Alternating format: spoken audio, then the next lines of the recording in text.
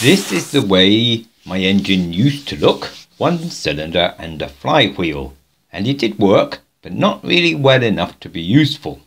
So I wanted to add another cylinder, but first we had to open it up for cleaning, and so I could remove a few of the seals.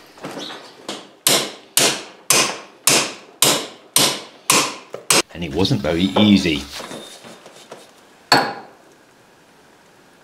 There's something bending. Yeah, it's bending. It's a decent one. Something's happening. You don't have a big pipe spanner now. I bought one. Did you? 50 from the pound shop. Oh, God's sake. Hang on, you'll be impressed.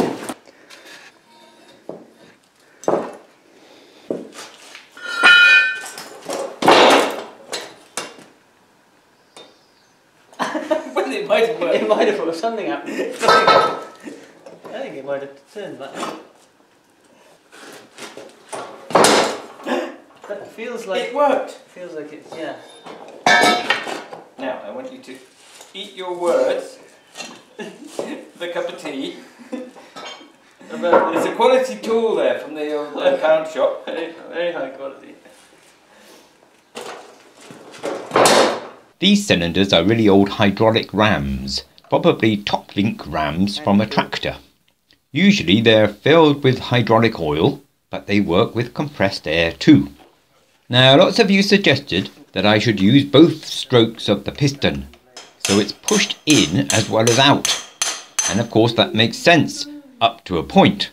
I'd need another set of valves for that, and another pair of cams to operate them, which would be okay, but I decided against it because these particular cylinders are so narrow that the piston rod itself takes up a large proportion of the moving area. When the air is pushing on this side of the seal, there's an area of around 3.5 square inches to push against. But if it's pushing on the other side, then the piston rod itself takes up 1.5 square inches, so that leaves only 2 square inches. And so I might end up not gaining a lot, despite all the work involved. Now, of course, if I had fatter pistons and cylinders, then making them double acting would make more sense. And lots of you said that's what I need. But I don't have any of those. I can't just go and buy new cylinders. They're very expensive things. So I'm sticking with just pushing these ones out. Single acting pistons. The momentum in the flywheel should push them back in again. Now, for neatness, I wanted to put the second piston down opposite the first one, but that way there would be a large part of each rotation that wouldn't be powered. Some people told me that 2 pistons at 90 degrees to each other would mean that it would always be possible to start the engine from any position. But that's only true if they're both double acting ones. With 2 single acting pistons, the best arrangement has to be 180 degrees, and even then there are 2 areas where neither one is being pushed. So 3 pistons would be better, but I only have 2. In theory, I could have arranged them like this and still have them working at 180 degrees out of sync, but I would need a crankshaft that doubles back on itself, and that looked a bit tricky to make and would probably need another bearing. So instead I took the old engine apart and set up both pistons horizontally.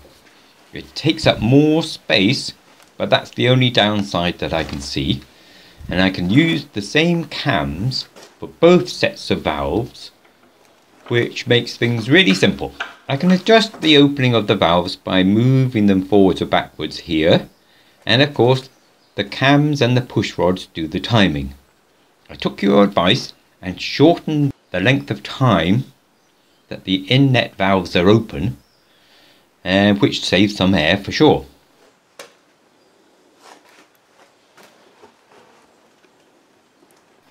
And you're right, I could do with better airflow from the compressor, but keeping things the same as the last time, I can at least compare this version to the last one. Enough yabbering, Tim. Show us what it does. Alright then. Slow speed start.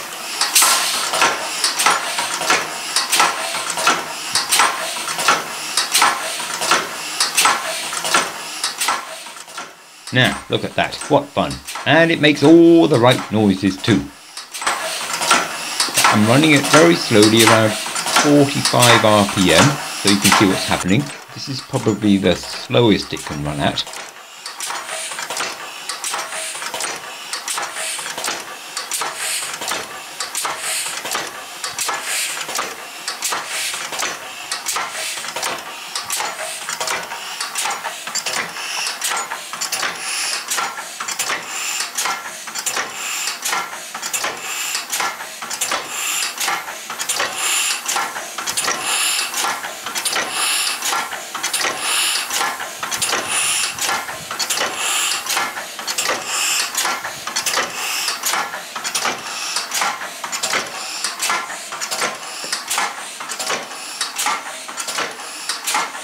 Right then, let's crank it up a bit.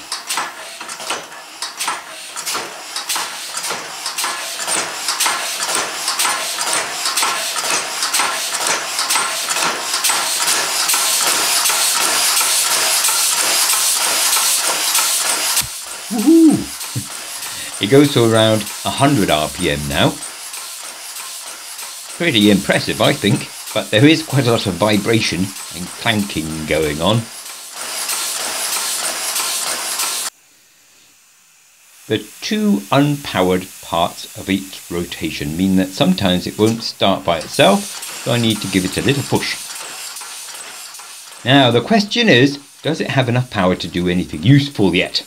And I don't really know. If it was geared down to an 8-inch wheel, then it would surely go along on a level track. But could it pull anything?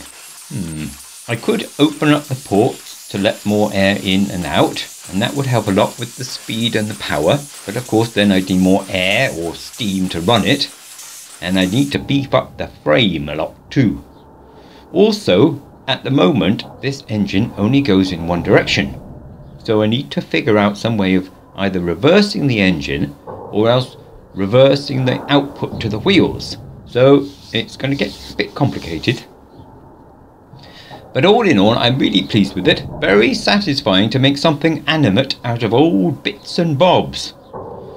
Now the next step in this project might be converting it to run on steam, but that would mean changing the seals and the tubing, as well as finding a way to generate all that steam, of course. Or perhaps I should stick to compressed air and instead find a way to fill and carry cylinders on a loco, which would be an interesting project too, wouldn't it?